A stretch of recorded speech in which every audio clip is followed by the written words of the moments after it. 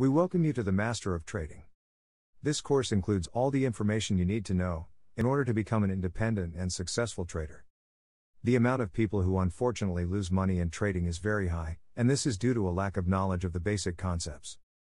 Unfortunately, on the internet, there is a lot of false information, often free, and sites whose only goal is to make you lose money. The first rule is to not trust any analysis or signal, which can be found on the internet.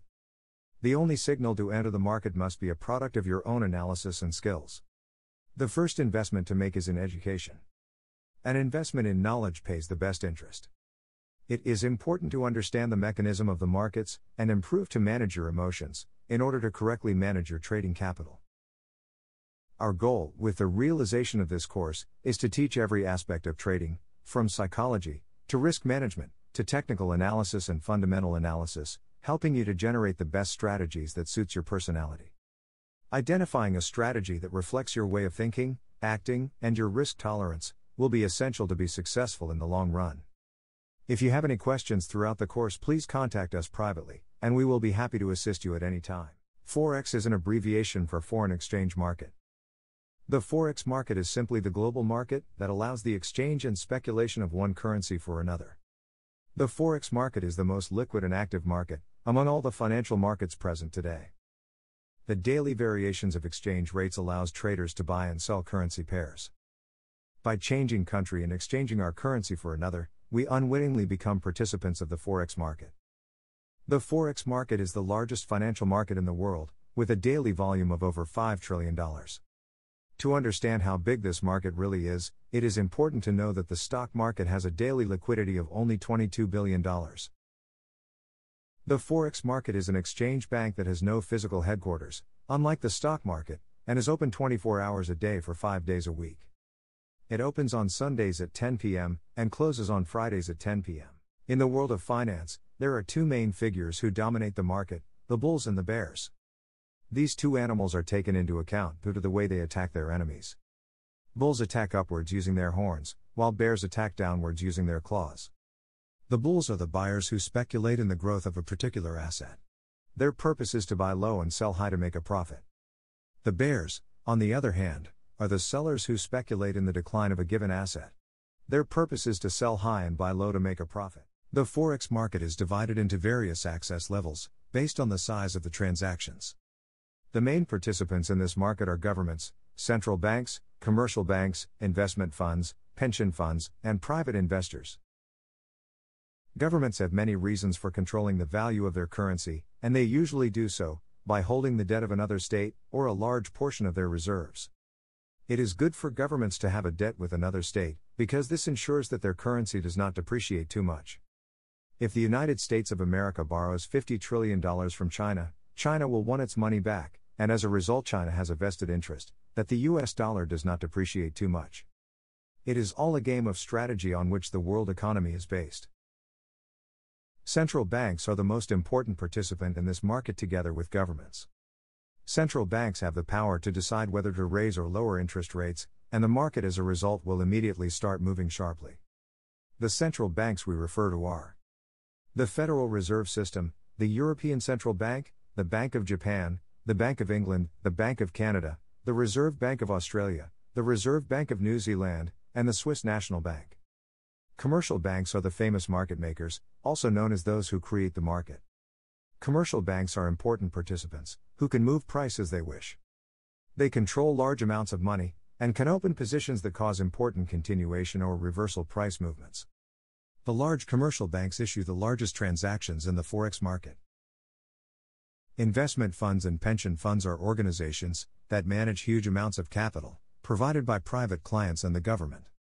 These funds speculate a large amount of money in the market, creating profit for themselves and for their clients. Investment firms and pension funds invest trillions of dollars using a conservative approach. In fact, their purpose is to protect the accumulated capital and guarantee the payment of pensions. These two participants do not influence the daily fluctuations, but when they decide to enter or exit a position, they can generate large trend reversals, taking away or adding liquidity to the market. Large private speculators who open multi-billion-dollar positions can have a concrete impact on the price movement of currency pairs, And this also applies to retail traders with large amounts of capital, such as the famous George Soros, which invests in currency pairs, with multi-billion-dollar positions. By entering the market with positions of this size, you can certainly influence the direction of the price. Commercial traders are participants who do not speculate in the daily fluctuations of the Forex market, but use the market as a tool to hedge global deals, and a potential devaluation of the currency in which they place their interest. Commercial traders use a trading technique called hedging. Multinational companies like Google, having offices all over the world, and paying salaries in different currencies, convert huge amounts of different currencies each month, which can also influence the movement of the market. Another influential participant are the speculative companies, also known as hedge funds. In fact, hedge funds are companies that invest large amounts of capital, speculating exclusively on the fluctuation of the price of certain assets, holding positions for days, weeks, months, or even years. These companies have a strong impact on the market, and use an aggressive approach thanks to their experience and investment philosophy. Traders with smaller capital are called retail traders, and have no impact on the market due to insufficient liquidity. For retail traders, it becomes essential to understand the psychology of the market, technical analysis, and fundamental analysis, so that they can create their own trading system, following the main trend fluctuations created by the major participants in this market. Decades ago, the Forex market was only accessible to financial companies, large corporations, hedge funds, central banks, and investors with large amounts of capital. Traders with a small capital, also known as retail traders, didn't have access to the Forex market. The first method of exchange in the form of currency was in 1875 with the birth of the gold standard, in which gold and silver became the main currencies for global payment. Later in 1944, it was established that the US dollar would take the place of gold, becoming the main global exchange currency.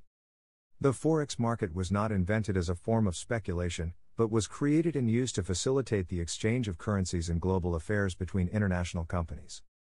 The Forex market doesn't have a physical headquarter or a central government body, and for this reason it is called a decentralized market. There are only government bodies, which issue financial regulations and licenses, to various financial intermediaries such as banks and brokers.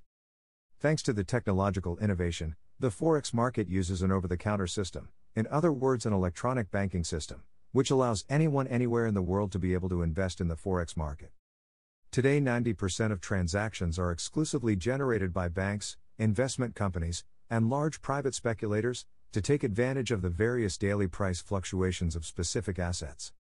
The remaining 10% of the Forex market is used for international trade. The Forex market is based on the buying and selling of currency pairs. Before studying the various currency pairs, we must analyze which currencies are available to trade in this market. In the Forex market, currency trading has the simplest regulations, and has the greatest overall liquidity. The main currencies, with the greatest trading activity in the Forex market are the US dollar, the euro, the British pound, the Japanese yen, the Swiss franc, the Canadian dollar, the Australian dollar, and the New Zealand dollar. We then have a huge list of exotic currencies, that are basically all the currencies of smaller or emerging economies. The most traded exotic currencies, which have now acquired an important role in the world economy, are the Hong Kong dollar, the Singapore dollar, the Turkish lira, the Danish krona, the Norwegian krona, the Swedish krona, and the South African rand. Other important currencies to keep into consideration for their huge economies are the Chinese renminbi, the Indian rupee, the Brazilian real, the Russian ruble, and the Mexican peso. 41% of world trades are made in US dollars. 30% of world trades are made in euros. 12% of the world trades are made in Japanese yen. The remaining 17% of world trades are made in other currencies. Currencies consist of 3 letters. The first 2 letters represent the country of reference, while the last represents the name of the currency. Let's see some examples for the major currencies. This is the breakdown for the US dollar. This is the breakdown for the British pound. This is the breakdown for the Japanese yen. This is the breakdown for the Swiss franc. This is the breakdown for the Canadian dollar, Australian dollar, and New Zealand dollar. The only exception to this rule is the euro. In the Forex market, currencies are traded in the form of pairs. In a pair, The first one represents the base currency, while the second one represents the quoted currency. The base currency always equals to 1, while the value of the quoted currency is always equal to the price found on the chart. Let's take as an example the currency pair Euro-US dollar at the price of 1.1750.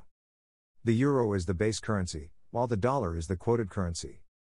If the price of the chart is 1.1750, it means that 1 euro will cost $1.1750. The Japanese yen is the only currency that is always quoted. Trading in the Forex market is the simultaneous buying of one currency and the selling of the other. If you decide to buy dollar-yen, you are automatically buying the dollar and selling the yen. This mechanism is crucial to understand. When buying the dollar-yen pair, your analysis should indicate that the yen is weak against the dollar. It is essential that there are strong confluences, in which demonstrate that the dollar is stronger than the yen. In the Forex market you have the option of both buying and selling a specific currency pair. Buying a currency pair means that you are always buying the base currency and selling the quoted currency. While selling a currency pair means that you are selling the base currency and buying the quoted currency. In the Forex market, selling a currency pair is as simple as buying a currency pair. The Forex market has no rules for selling, and the mechanism is as simple as when you decide to buy a certain asset. For example, by selling the pair Euro-Australian dollar, we are speculating that the Australian dollar is stronger than the euro. When buying, you speculate on the strength of the base currency, while when you sell, you speculate on the strength of the quoted currency. Major currency pairs are all the pairs that contain the US dollar, and they are the most traded pairs by new traders, making them the most liquid pairs in the market. Currency pairs that do not contain the US dollar are called cross pairs. The most liquid cross pairs are called minor pairs, and are those that contain the euro, the yen and the pound. Exotic pairs, on the other hand, are pairs formed by a major currency united to a currency of an emerging economy, such as Brazil, Mexico or Singapore. Exotic pairs have the highest spreads, because they are traded by less traders and therefore have less liquidity. The euro-dollar pair is the most liquid in the market, and represents 30% of the total daily volume of the Forex market. The pound-dollar pair is less liquid but more volatile than the euro-dollar pair. The British pound, the Australian dollar and the New Zealand dollar are part of the British Commonwealth, and they are all base currencies against the US dollar. The Canadian dollar, the Australian dollar and the New Zealand dollar are also known as commodity pairs, because their economies are rich in natural resources. Currency pairs, like people, have their own specific and different characteristics. They have different characteristics because different people like to invest in different currency pairs, and the movements reflect their different personalities. All professional traders have preferences and reasons for the currency pairs they have decided to invest in. It is important to choose specific currency pairs to focus on. To be successful in the Forex market, it is advisable to initially study only one single currency pair at a time. Gradually, as you gain more experience, you will be able to insert a second currency pair to focus on, then a third, and then a fourth. Professional traders create a watch list, that is a list of all their favorite pairs to study that are saved on their analysis platform, and constantly monitor them to take advantage of the various market opportunities. It is important to always filter currency pairs, entering in the market only when strong setups are formed. We suggest opening a maximum of 2 trades at a time, even though focusing on just one is the best choice. The Forex market is divided into 3 main sessions: the Asian session, the European session and the American session. Sessions are essential to understand, in order to select the hours in which you want to invest depending on where you live, what type of trader you decide to be, what type of volatility you prefer, and which currency pairs you have chosen to focus on. Each pair moves differently during each of the 3 sessions, and that is why there are different techniques to use, for the different moments of the market. The Asian session is the initial session of the trading week. This session starts at 11 p.m. and closes at 8 a.m. GMT. The main economic center that drives this session is Tokyo, however other important economic centers have an important role in this session, such as China, Australia, New Zealand, and Russia. Tokyo is the center of the Asian session, as it provides the largest volume of trading positions. The Asian session has the lowest volatility of the 3 sessions.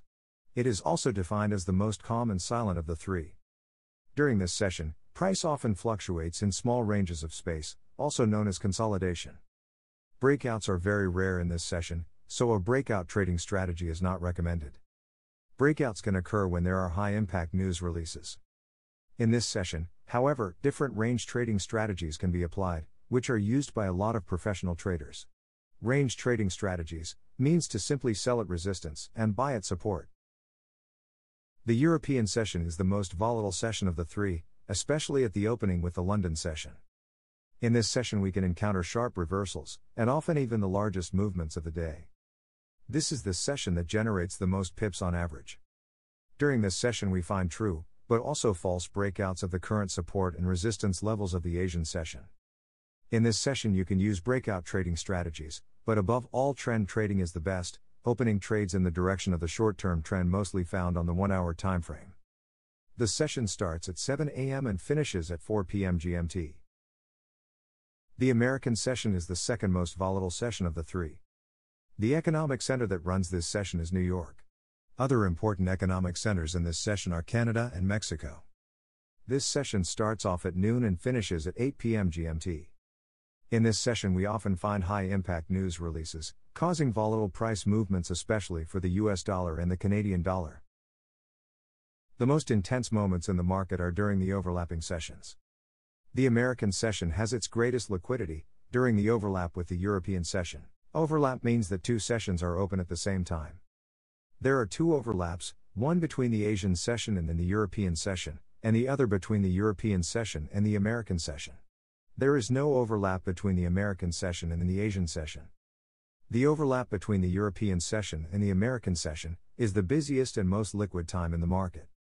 Both sessions are active in these 4 hours, and it is the most volatile time of the day, and at the same time the most risky. Volatility lovers keep an eye on these 4 hours, especially for the amount of financial data that is released.